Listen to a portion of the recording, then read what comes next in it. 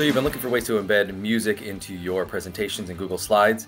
Well, Google just updated a few things here, and this is what's great.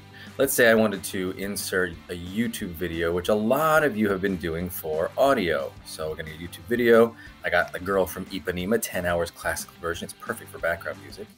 And it's going to pop up huge, right? Well, I like to make it small, drag it down to the corner, and use that as a little link for myself. But look what's over here on the right.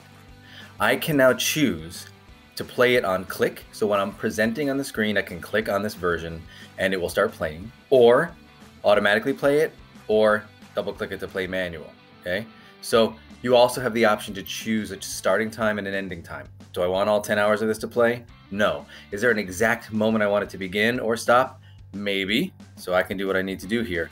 Look at these new features. You can also mute audio if the purpose for this video is not to be heard, but instead to just be shown. Great new updates for Google Slides for YouTube as audio and as video only.